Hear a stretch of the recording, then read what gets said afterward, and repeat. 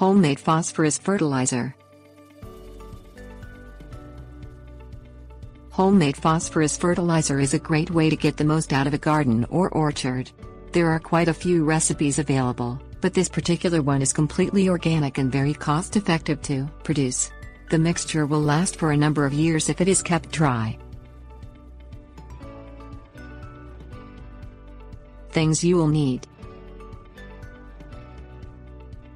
large plastic garbage can with snap-on lid, 4 pounds seed meal, 1 pound dolomite lime, half a pound bone meal or 1 pound soft rock phosphate, half a pound kelp meal, gloves, dust mask.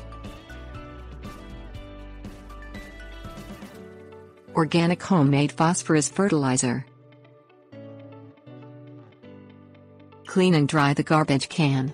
Any contaminants or moisture will degrade the quality and shelf life of the mixture. Put on a dust mask and pour the ingredients into the garbage can. Mix the ingredients together thoroughly.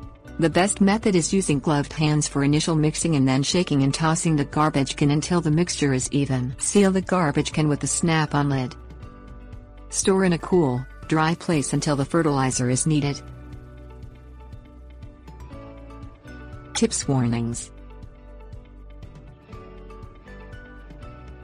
This recipe can be scaled by replacing the pounds with parts. Securely fasten the garbage can lid to prevent moisture from ruining the stored fertilizer.